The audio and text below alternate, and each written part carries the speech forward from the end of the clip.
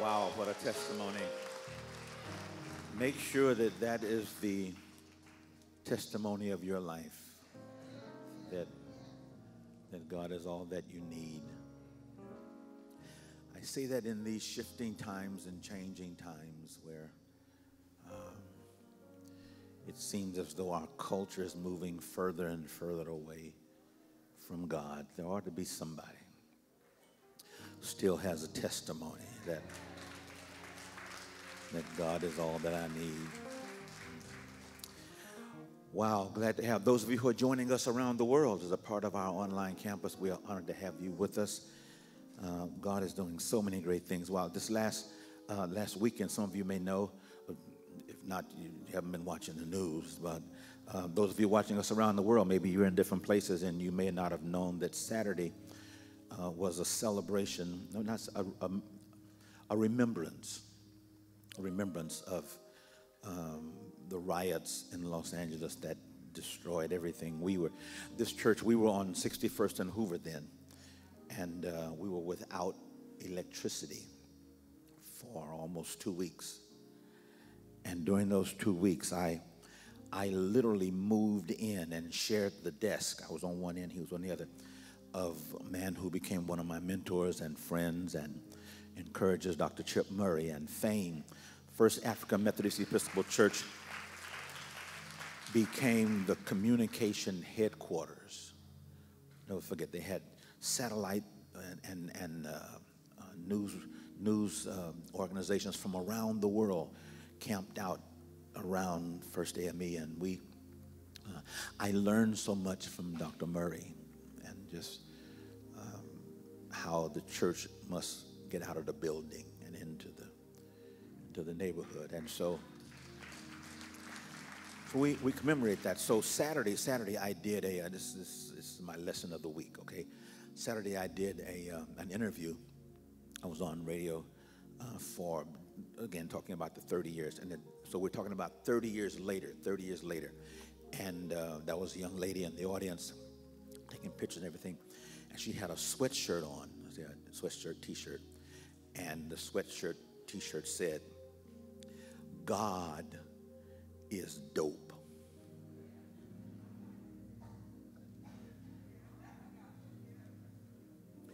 Okay, so I remember when dope was something you snorted or sold or pushed. And 30 years later, it ain't what you push. It's God is dope. I'm getting old, Sharon. I'm telling you, I'm getting old. And then I remember the song back in those days. Curtis Mayfield made a song and called "Pusher Man." Some of y'all too young. And it dawned on me, Joe, that maybe here, I guess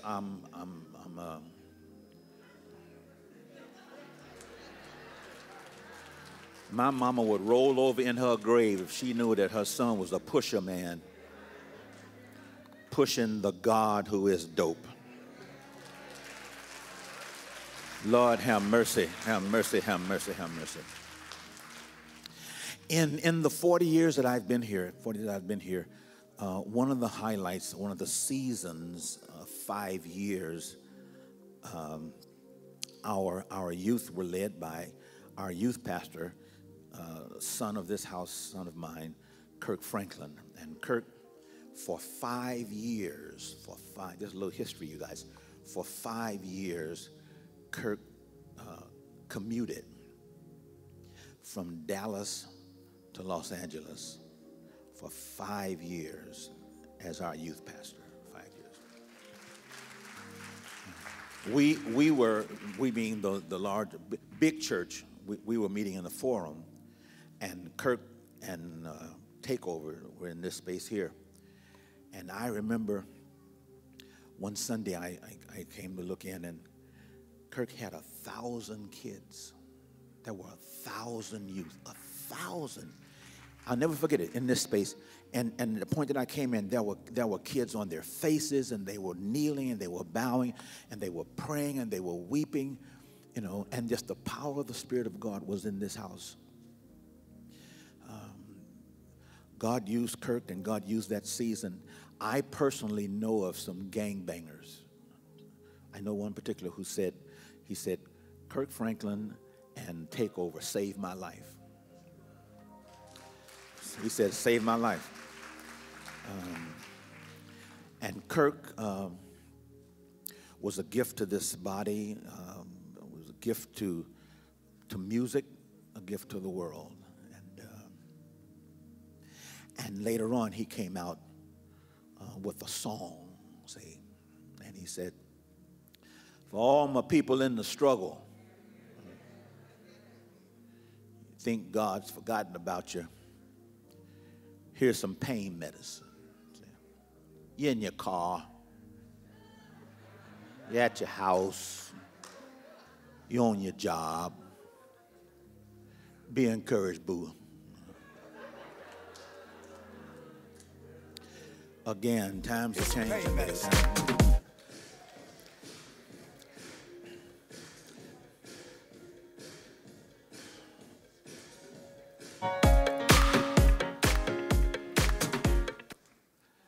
Yeah, that's enough, because y'all started moving. That was a wave on this side of the room, and I saw gray hair all over the place going like this, just as gray as you could be.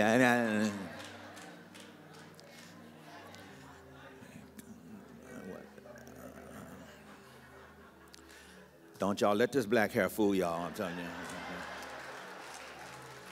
I'm trying to help you, baby. It's enough color in this room to paint a building. I'm just saying. I'm just saying. So Kirk lifts up this this appeal, and he says, for all my people in the struggle. I want to hang out with that a little bit today. A lot of people have painted pictures of the church and Christian life and what it is. Let me tell you, of all the other things that it is, it's a struggle. And I know many who have been discouraged because they feel they've been sold a bill of goods. They thought, come into church and get baptized and everything, and your life is going to be easy and sunshine all the way. But Kirk says it's a struggle. There's a passage of scripture I want to use as kind of a hangout place for a little while. It's in the book of Hebrews. And I think it frames our life as believers in a shifting culture. Okay, and I'm going to kind of set this up. This letter to the Hebrews is written to Christians. Listen, not so much in a church or in a church gathering, not even so much in a tight fellowship like some of the other letters are written. Sometimes you hear him saying to the church at Ephesus or the church at this place, the church. This is written to believers, listen now, to believers who are wrestling with a culture that is antithetical to their faith. Okay? I'll give it to you again. This letter to the Hebrews is written to believers, see, but they're wrestling with a culture that would either pull them back from or hinder their walking in to the things of God, the Word of God. And so their struggle is multidimensional. See, it's personal, but it's also public. Public in the sense that the government, the culture of the times, was again antithetical to their faith. And so Paul, the writer, and some say it was Paul, but the writer of Hebrews is writing to encourage them. And so, go back to that text, Hebrews chapter 12, and listen to this translation. And I'm going to show you a little later on how important it is to maybe look at scriptures in different translations, okay? NIV says this in verse 4. It says, in your struggle, there it is, there's our word, see? Verse 4.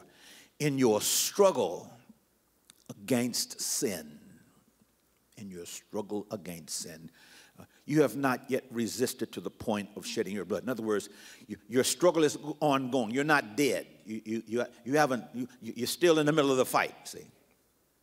And so, this idea of struggle against sin, it's personal. It is. But contextually, he speaks of the context of the culture. And so, he's encouraging believers to be steadfast in their faith, see? Although they are personally wrestling with sin, but also publicly and contextually, because the wave and the wind of the culture would shift them from their faith. And so there's a personal dimension, there's a public dimension, there's a cultural dimension of this struggle. Now, put a pin in that. Let me address another of the myths in our topic. We're dealing with, this series is about the rainbow elephant in the room. Let me go back to that, the rainbow elephant in the room. And I've suggested to you that there are several myths surrounding the LGBT community, or as I'm focusing on the SSA Christians. Let me clarify that again. All that I'm going to say today is directed toward believers, Christians, who on various levels and various dimensions are involved with, exposed to, or in many cases, relating to, through someone else, this LGBT community. You with me? In other words, what I'm going to say, what we've been saying the last few weeks, does not make sense, okay, to those who do not embrace a theocentric, bibliocentric, Christocentric perspective and philosophy of life. You guys still with me? In other words, I want to declare that the word is my authority. And so I'm acknowledging up front that if the word is not your authority, in other words, if you don't believe the Bible, then what I'm going to say makes no sense. I'm acknowledging that. Okay? That's my disclaimer. That's why I'm using Jackie Perry's term SSA Christians, same-sex attracted Christians. And so I'm talking about this framework for those whose lives have one foot in the church and one foot in this other culture, and yet here's the myth. There is a myth, here's the myth, that those in the LGBT community don't love the Lord. Okay, stay with me on this one, okay? There is the myth. They must be ungodly. There is the myth. Whatever else, they can't love the Lord. They must be ungodly. These are myths, okay? Surely they don't claim to be Christian. And sometimes we've seen in protests and activists, signs that say, you burn in hell and God hates you and all that kind of stuff. I want to suggest that ain't true. I want to wrestle with that myth. I want to do it from several perspectives. By the way, and someone asked me this morning. By the way, I'm going to synthesize these few weeks, these times of studying, in my next book, a small book, almost like a booklet. I never read a booklet, okay, but in a bigger book, it'll probably be a couple of chapters. But I want to synthesize this, so I'm going to give you a lot of stats and numbers and stuff. And don't trip off of that. I'll put it on paper, okay? But I want you to try to understand. I want you to understand that there are myths hanging in the air about this community that in many cases turn us away from and turn us off from by our erroneous assumptions. Did you get what I just said? Is that? In other words, if we have certain assumptions, then by definition we'll back away. And I want to address one of those myths, and I'll be, like I said, I did last week, I'll be doing this for the next couple of weeks. Not next week, not Mother's Day, okay? But we're going to keep hanging there with this for a while. Y'all pray with me, seriously, because they may kick us off the air today, all right? I'm not trying to be funny. I'm trying to be funny. So I seriously, I need you guys to pray, because I want to be heard, but we're going to go to the deep end of the pool. And so those of you watching, if for whatever reason we get kicked off, when they kick us back on, you come on back and hook up with us, all right? And I'm going to write whatever you missed and put it in this booklet, okay? So you stay with me. Is that all right? Y'all all right? Okay? You're going to need your wading boots today, all right? You're going to need your wading because we're going all the way in. I want to address this myth. I want to address this myth of godlessness. Brilliant young writer, young scholar, Dr. Derek Wade, in his doctoral research, suggests, relative to the black church particularly, that theologically driven homophobic messages play an important role in the socialization into homophobic attitudes and stigma. That's a word, that's a mouthful, I know, okay? His point is this, that the black church, particularly, not exclusively, but the black church is one of the most important institutions of influence in the life of black people. Okay? Don't rush past that. Our history tells us that. Our journey tells us that. Grandma tells us that. See, that the black church has been central to our history. That's why in many black churches, the end of the year celebration that is most highlighted is not so much Christmas, but New Year's Eve. Okay, let me help you with that. I know black churches who love the Lord, etc., and they do Christmas, but the big end of the year service is New Year's Eve. Why is that? Abraham Lincoln signs the Emancipation Proclamation, okay, supposedly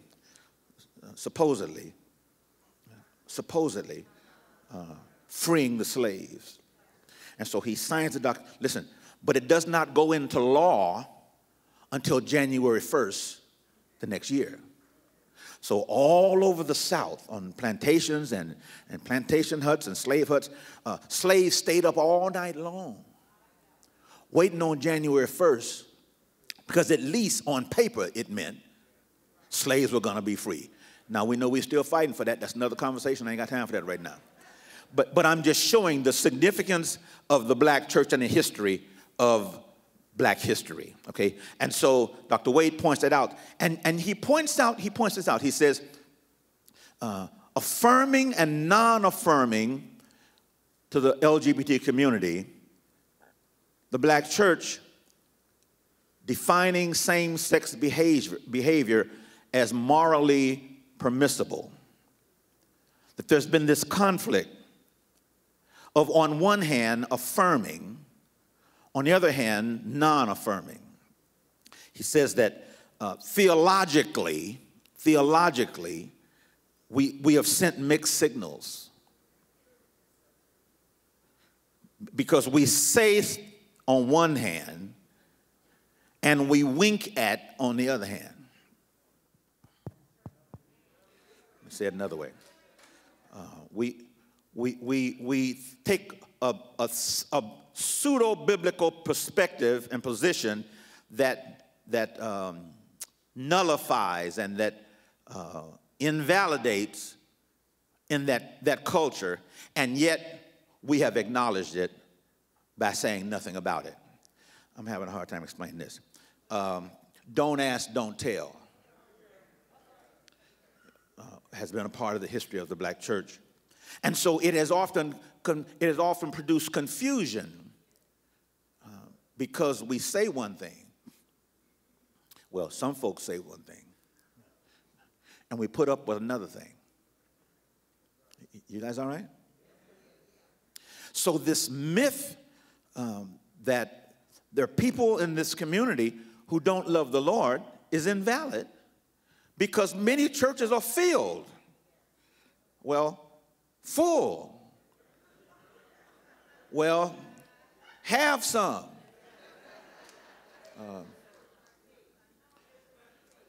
I'm doing my best. I'm trying to break this down. Can we stay real? Can we stay real? Can we stay real? Because the reality is there are those in this community who love the Lord. So there was this survey done among Christians. That's important because my focus is SSA, same-sex attracted Christians. So at Christian universities and colleges, stay with me now. So there was this survey done.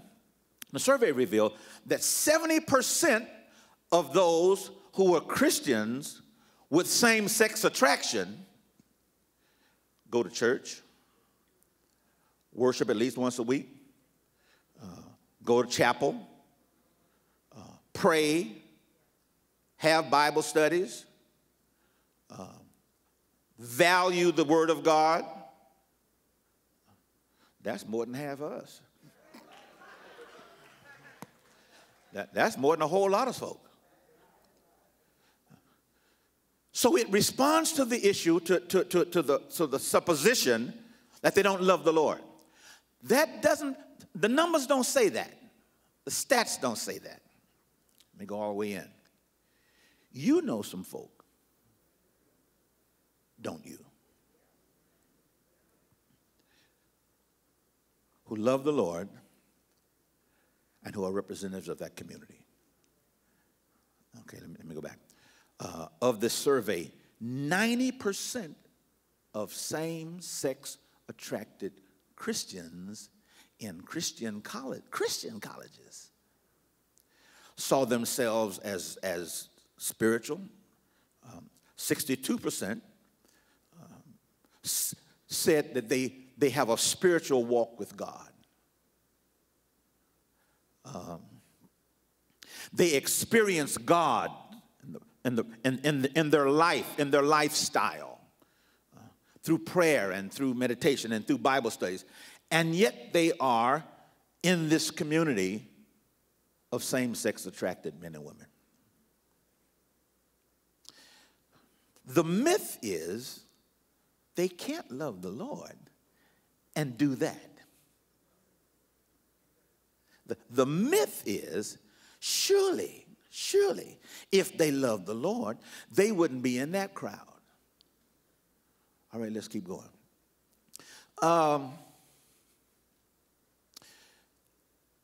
There are those who love the Lord, listen to me, who are in the family of the people of God,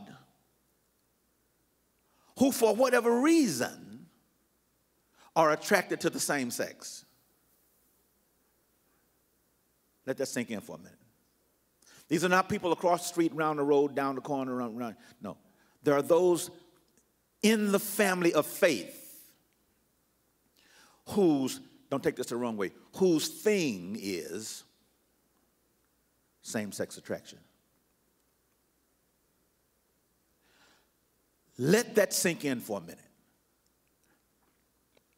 Because the myth is, surely they can't have spiritual sensitivity and be a part of that group. I declare unto you, that's a myth. I declare unto you, that ain't true. I declare unto you, we know some folk who for whatever reason are in the community, but they love the Lord. Now listen, which means they are a part of the body of Christ. Stay with me now. They're part of the body of Christ. They're part of the family of the committed, the community of the committed, and they struggle in this area. Here comes my transition. They are in, and they got in the same way you got in.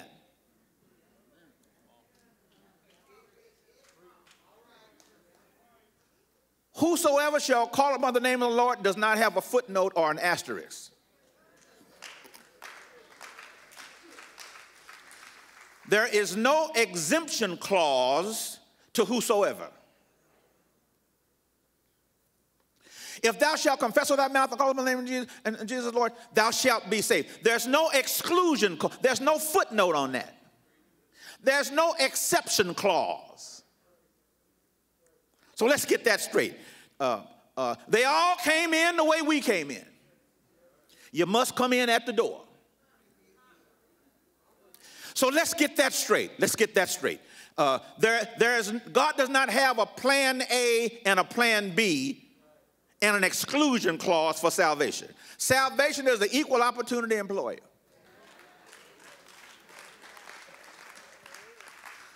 God so loved the world except, no, that's not in there.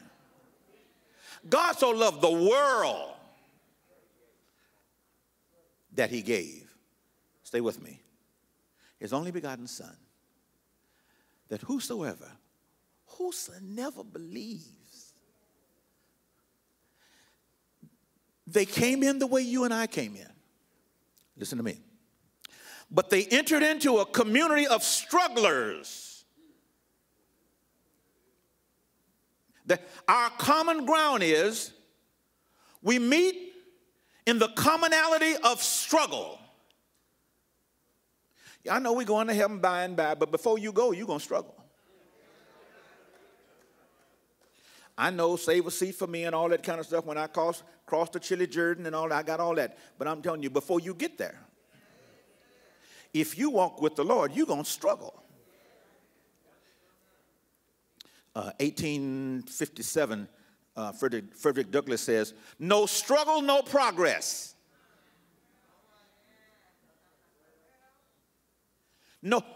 Listen, we are called not just to be saved, we're called to be sanctified. And sanctification is a lifelong process.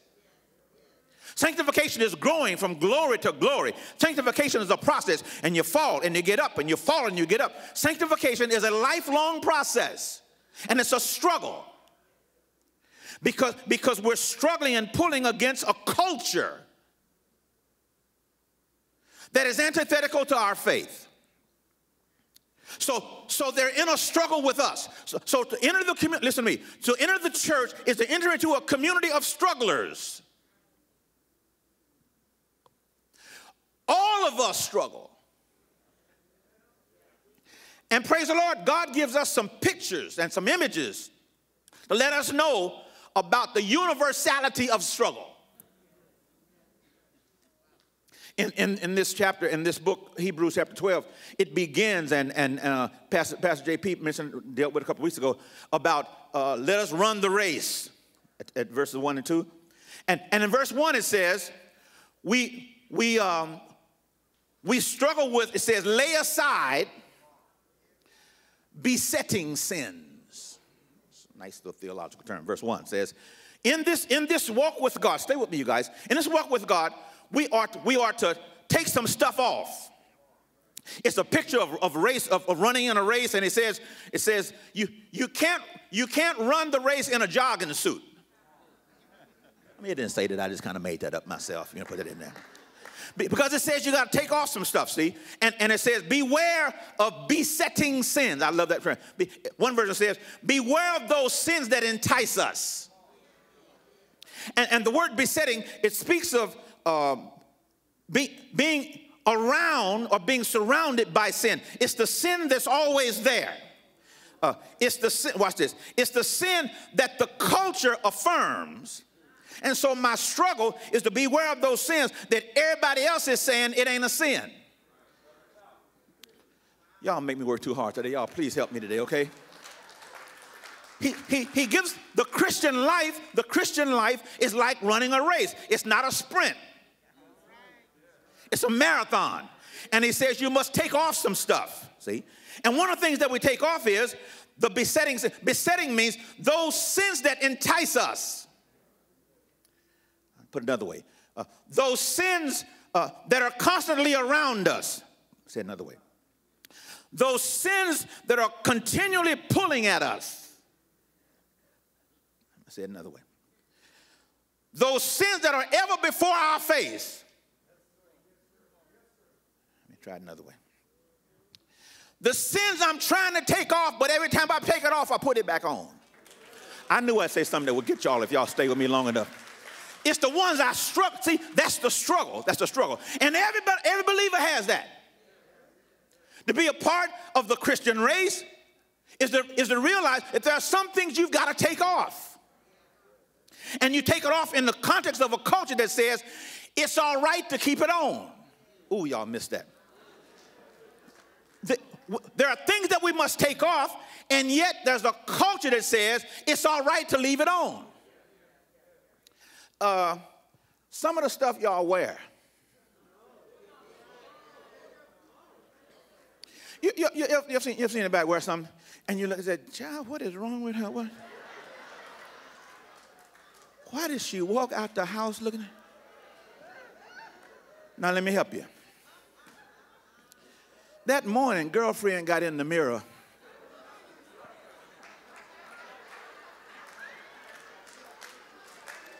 And she thought she was killing it.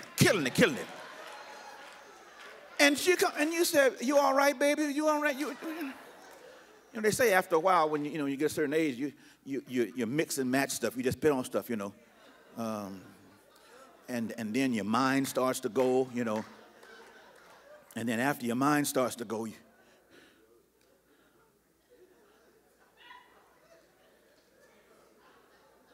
what was I saying? You get to this point where you figure, well, it ain't that bad. See, the culture that we live in says it ain't that bad. Go on and wear it, girl. Strange, go on and wear it, girl, wear it. You ain't wearing it. See, because the culture says it's okay. Now, God says you better take that thing off.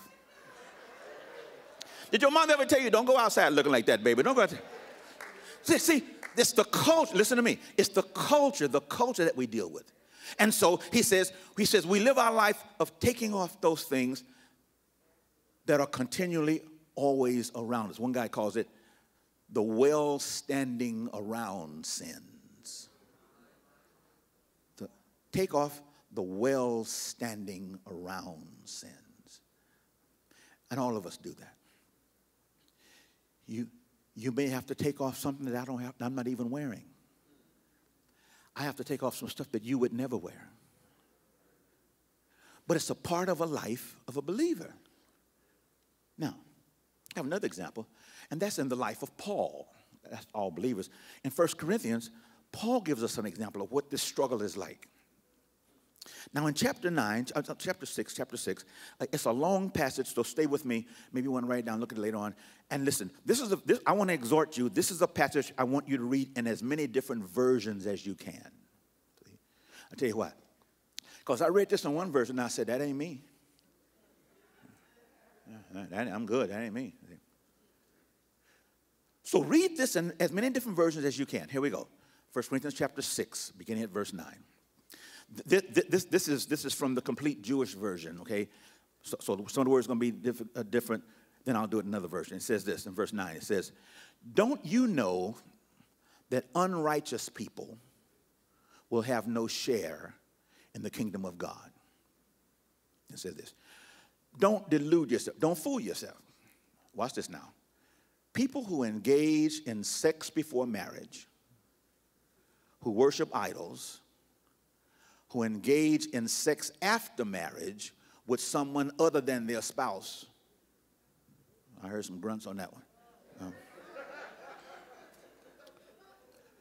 Who engage in active or passive homosexuality, who steal, who are greedy, who get drunk, who assail people with contemptuous language, who rob.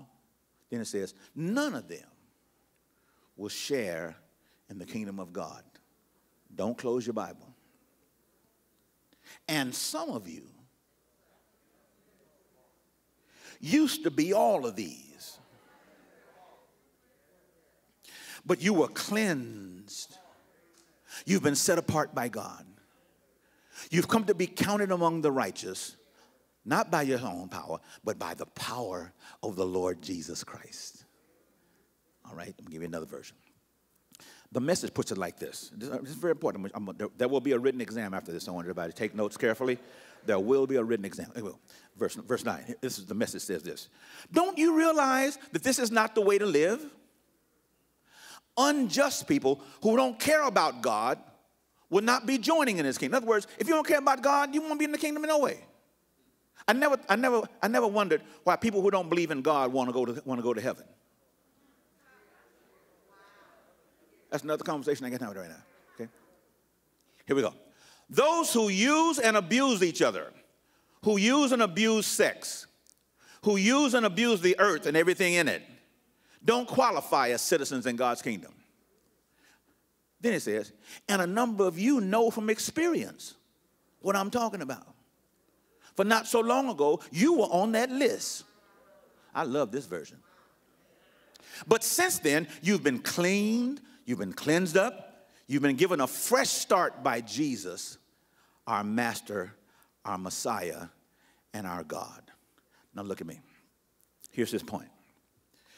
Some of you scholars would have noticed in those passages there were a list of sins. Stay with me now. There was a list, and so he lists several sins.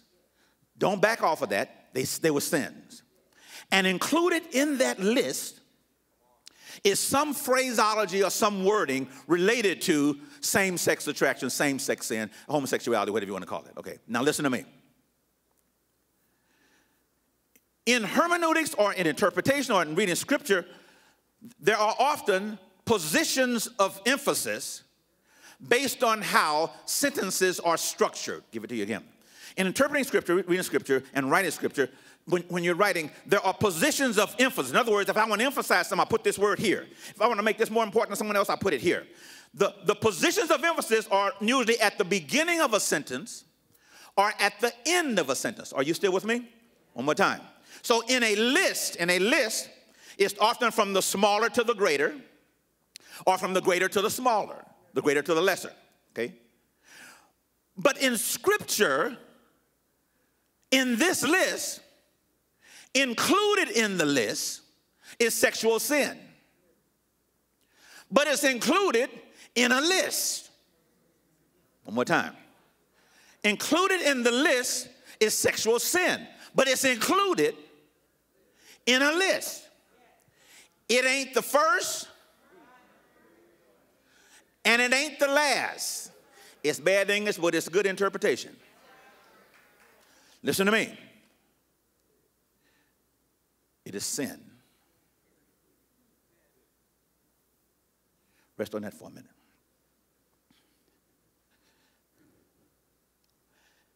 It's sin.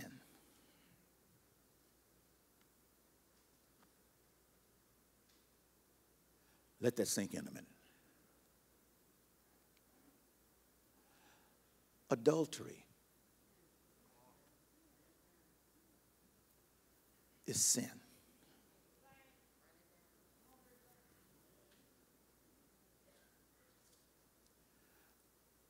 Fornication is still sin.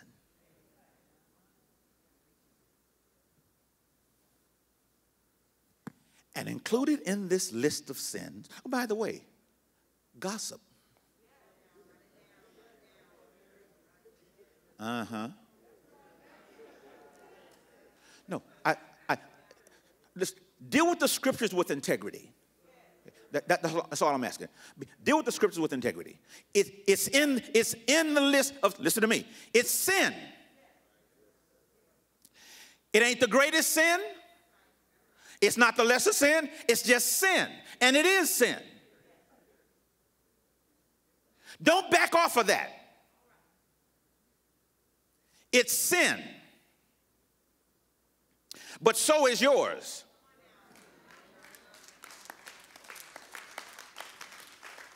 Stay with me, children. Listen, listen. Be careful, especially of sins that don't want to be sin.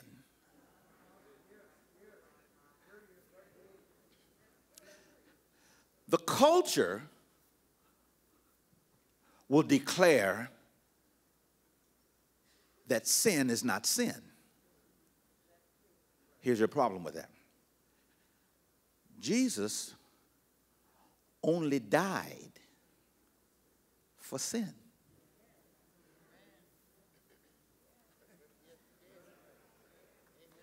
So if your stuff is not sin,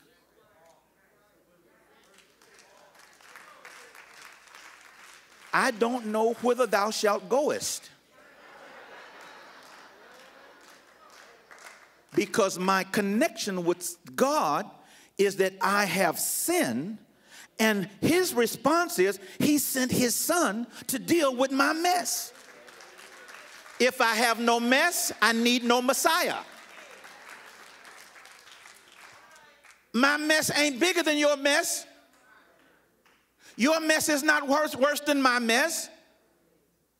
But God, hear me, children, please hear me. God sent his son for sin. Beware of the culture that does not want sin to be sin. We have no common ground. There's no conversation with Jesus because he came for sinners. All right. We struggle like all believers. We struggle like Paul. Come with me again. 1 Timothy chapter 1. I know there's a lot of scripture. I promise you I'm going to document all this and put it down in the book, okay? 1 Timothy chapter 1. Lord, help me. 1 Timothy chapter 1, verse 15. Help me, Lord. Verse 15 says this. Paul writes, and Paul says, verse 15, here's a trustworthy saying. He said, you can believe this. Trustworthy, you can believe this. He says this. That deserves full acceptance. In other words, get this. Understand this. I don't want you to miss this. Here it is. Jesus Christ came into the world to save sinners. Stop. That's why I just said, if whatever your thing is not sin, he didn't come for that.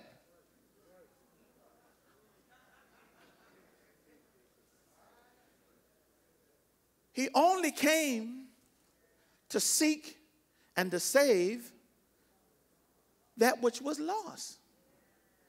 If you feel sin by definition means I am estranged from God. If what you are doing, if your lifestyle, listen to me, I'm not trying to be hard. I'm praying, I don't want to be misunderstood, y'all. I'd rather disagree with me, but don't misunderstand me, okay? And that it is this, that Jesus came for sinners with sin. And if you don't fall into that category, I'm good, because that just means he didn't come for you. Please don't hear that in some negative mean. I'm not trying to be mean, okay? But here's what he says. He says, you can believe this. Jesus Christ came into the world to save sinners. Watch this. He says, of whom I, one version says, am chief. One version says, of whom I am the worst. Watch this. There was a guy who was doing a paper in college, in seminary. He was doing a paper on this passage, and he did an exegesis of this passage. And the professor said, rewrite. In other words, read it again. Write again. And he came back, and he revised it, and he emphasized something else, Jesus Christ, whatever it was. And the professor said, do it again. And when he met with him debating about this grade, the professor said, what's the most important word in that text?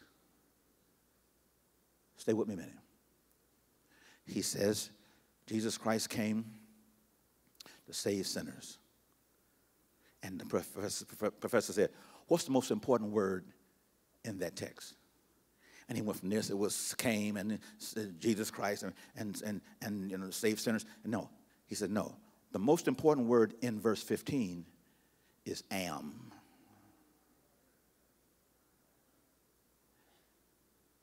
Most important word in 1 Timothy chapter 1, verse 15 is am. Paul says, I am.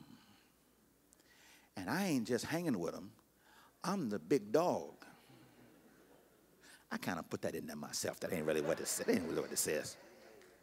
But he says, one verse says, I am the chief sinner. One verse says, I am the worst sinner. One verse says, I am the first. Now listen to me, because there's been studies about that, and people say, well, Paul had a psychological inferior complex. Kind of psychological, that word psychology. Try to analyze the brother. Help me out, so I need all the help I can get. Would you help a brother out? And so they're saying, well, there's something wrong with Paul. Paul has the bad self-image. He's saying, I'm the worst. No. Paul knew the greatness of salvation in its relationship to great sin. Paul says, not only is he a great Savior, but he saved me because I'm a great sinner. One guy asked this question. He says this, if you are not the biggest sinner you know, you don't know yourself well.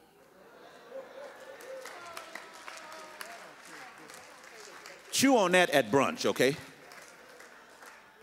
Paul says, I know what he delivered me from. I know how much he had to do to save me. I know where I came from. And he says, I am. Now here's the key. The key to the am is, it is in the present tense. Stay with me. The key to the struggle is, Paul says, I'm still doing it. I'm still struggling. Paul says, I'm in the front of the line. It's me, oh Lord, standing in the need of prayer. Paul says, I'm still wrestling with this thing. Watch this. Then he explains it over in Romans chapter 7. I love this. He says, I'm still in this thing. Wait, what's it look like, Paul? Here it is. Here's how I struggle. Romans 7, look at it when you get home. Lord, help me. He says this. Here's my struggle.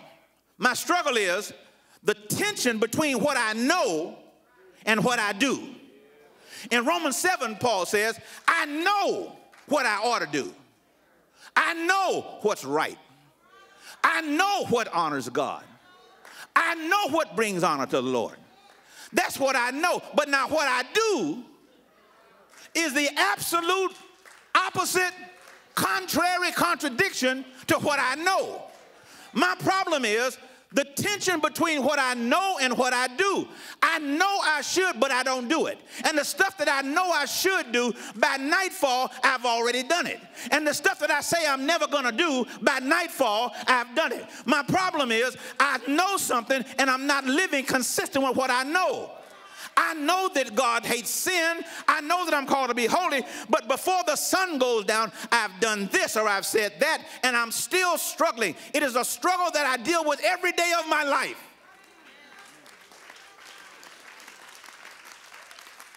We struggle like Paul. How many of us, not you, how many of us, you did it. You know you did it. And you said, Lord, if you pull me out of this, if you get me out of this mess, I ain't gonna never do that again. And how many of us,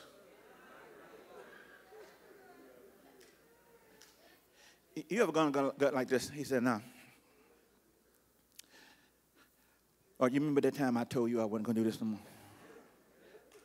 Can you cut a brother some slack one more time? See, those are not holy prayers. I say, I don't pray them holy prayers like y'all. Look, can you cut a brother some slack one more time? Because Paul says it's an ongoing battle. Lord, help me today. Paul says, I wrestle with it every day of my life. All right, let's go to the deep end of the pool. Let's go home.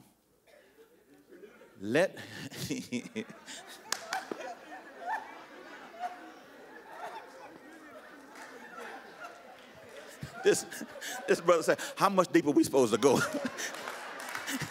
Brother said, I'm drowning already. Lord, this is a crazy church. I tell you, Lord, help me today. Come on, y'all, be spiritual, be spiritual, be spiritual, be spiritual, be spiritual. Okay, we struggle like Jesus. Not just like all believers, not just like Paul. We struggle like Jesus. Listen to me. Whenever you study the life of Jesus, listen to me, you must always see and not ignore the synthesis between his omnipotent divinity and his anointed humanity. Give it to you again. The life of Jesus is a picture of divinity and humanity both in full.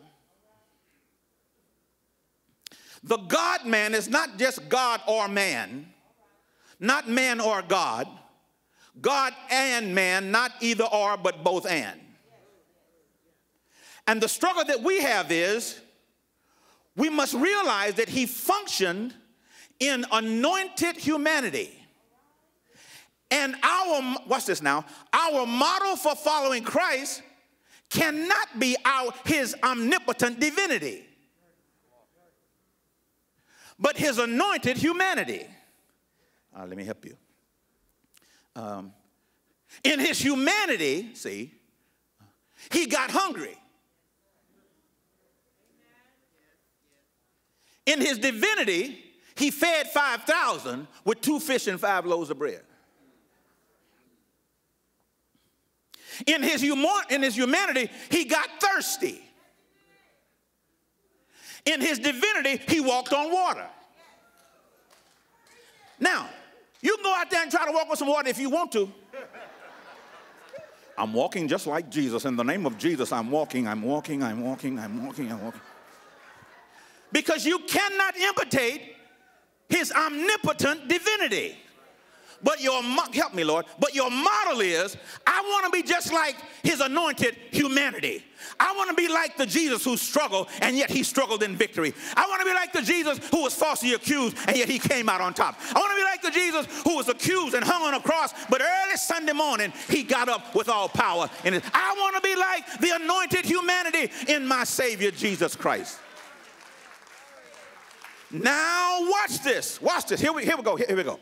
The Bible says that he can relate.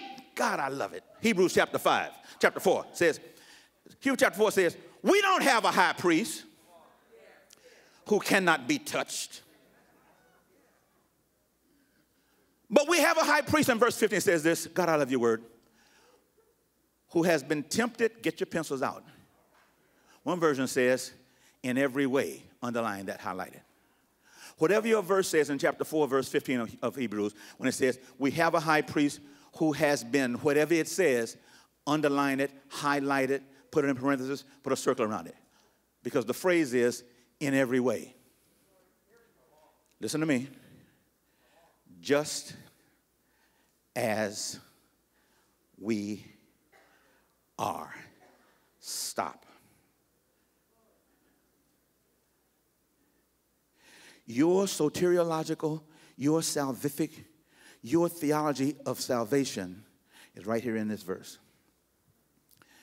Because it presents, listen to me, a Savior, stay there, who suffered like we suffer.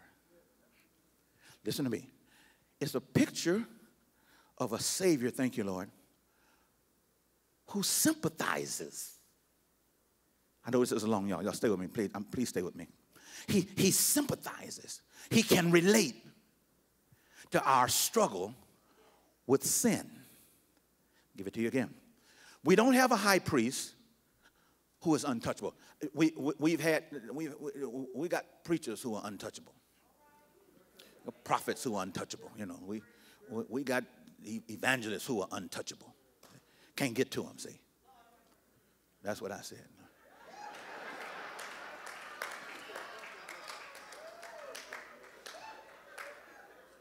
We don't have a high priest who cannot be touched. Hear me, children. But Christ our Savior has been tempted.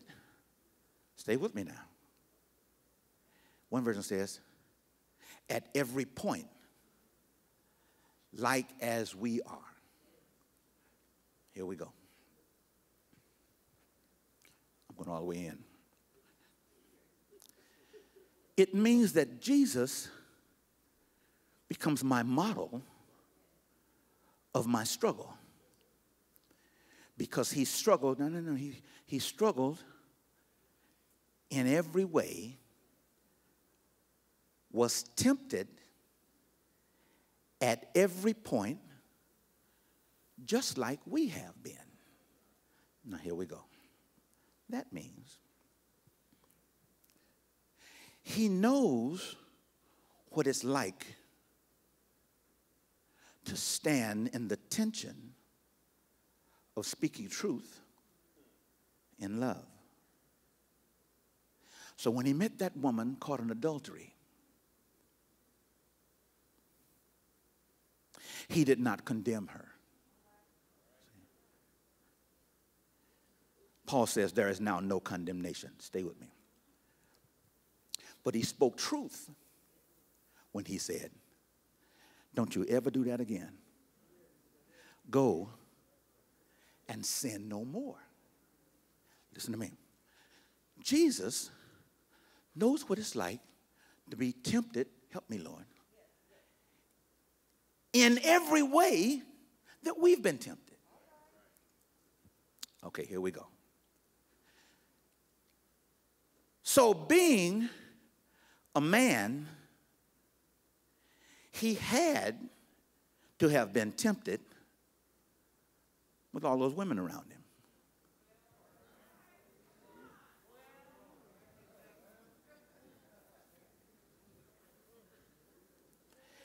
If he wasn't, he can't relate to my struggle.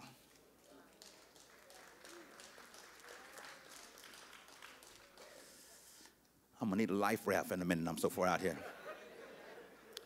Get this. Jesus must have known what it's like to be tempted to turn from someone who has betrayed you.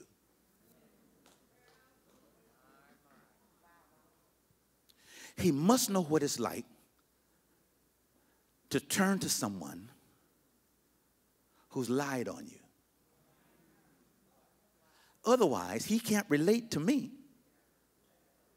when my best friend betrays me. He had a Peter.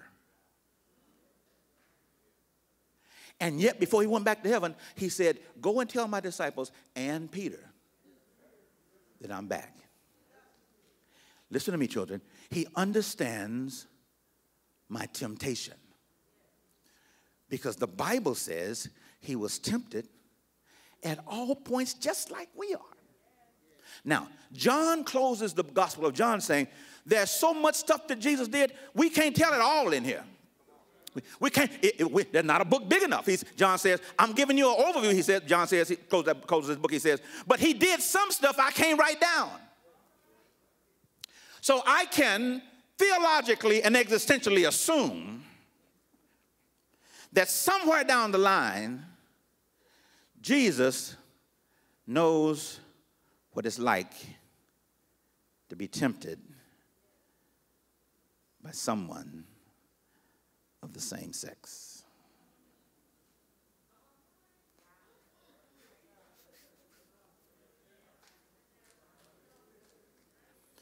If not, he cannot sympathize. If not, he cannot relate to my struggle. John said, there's some stuff I can't tell. My editor been on my back for the last couple of months to write my autobiography. I said, man, I can't write it. He said, what do you mean? I said, I know too much. I did. He said, we want to know the insight of being a preacher and being in music, being in church. I said, no, I can't write nothing. I know too much. John says there was some stuff that Jesus did I can't even write down. I got time for it. So when I come to a passage that says he was tempted at every point, let's go, Kenny, I'm ready to go. I need some help. Then I must kind of fill in the blanks and realize, well, where am I? If I feel like what I've done excludes me from the sympathy and the empathy of my Christ, I can never be saved. It's not a safe place to go. He can't relate to me. Now, he doesn't have to list everything, but I have to understand that the Bible says he was tempted as I am so that I can touch him and he can relate to me. Doesn't matter what my thing is. Doesn't matter what my stuff is. He understands my struggle. Jesus knows all about our struggles.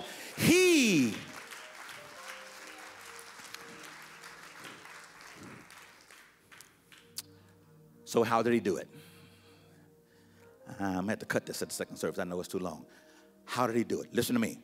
Your theology of sex, your biblical theology of sex, listen to me, must include the experience of temptation and the equipment for triumph. I'll give it to you again. Your theology, what does the Bible say about being sexually tempted? In whatever thing, whatever reason, whichever way. It must include the reality of temptation. You will be tempted. You will struggle. I don't care how holy you are. I don't care how good you look. I don't care who you are. I said earlier, some of us, I know you living holy and sanctified and filled with the precious Holy. I got that. I know you living sexually pure. I got that. I know you living celibate because you ain't had no offers.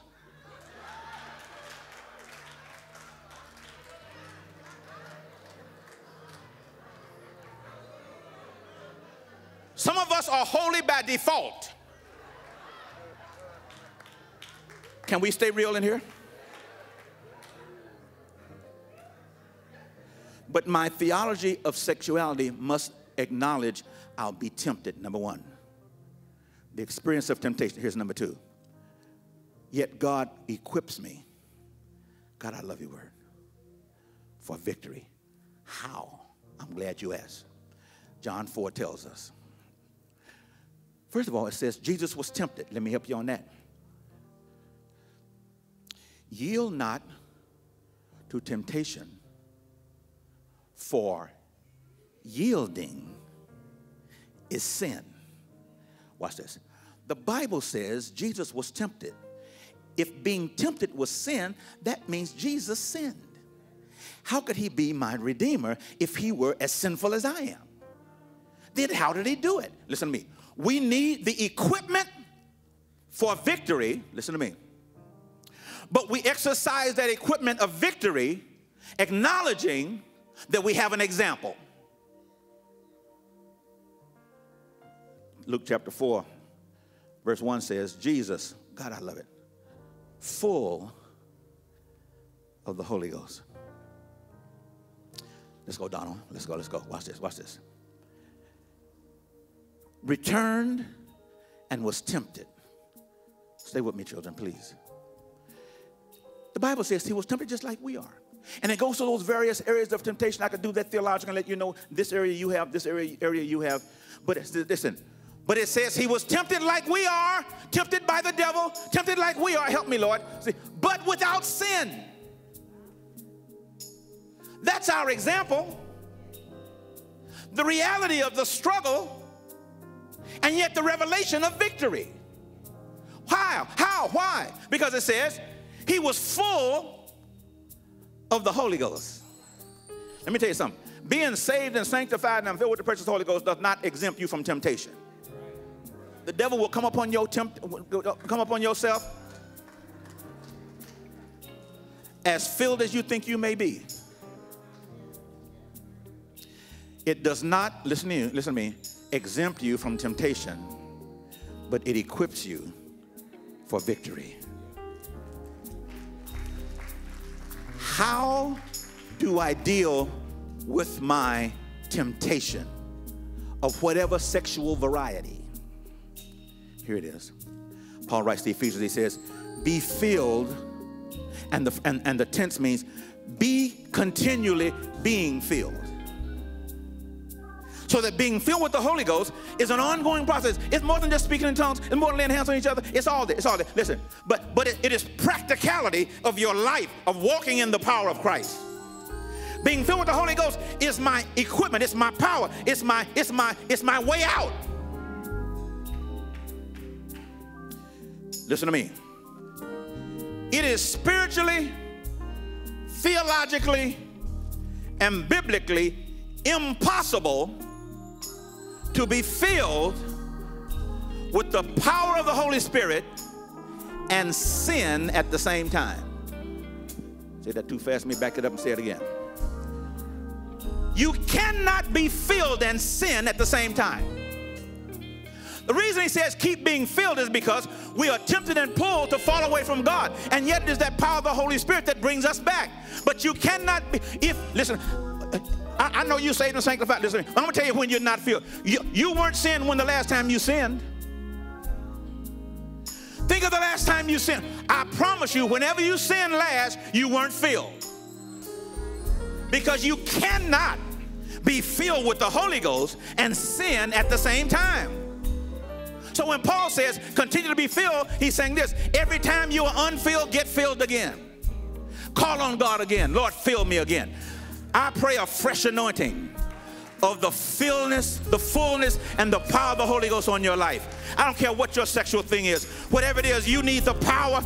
We need the power of the Holy Spirit.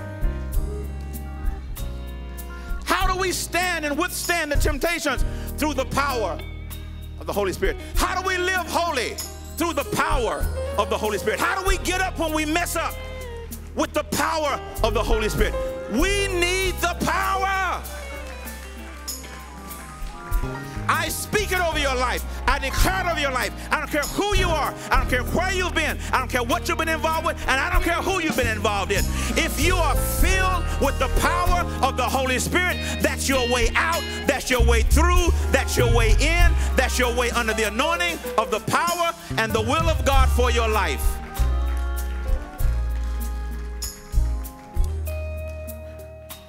There it is, there it is, there it is. I speak it over your life. I declare it over your life. Holy Spirit, that's your way out. That's your equipping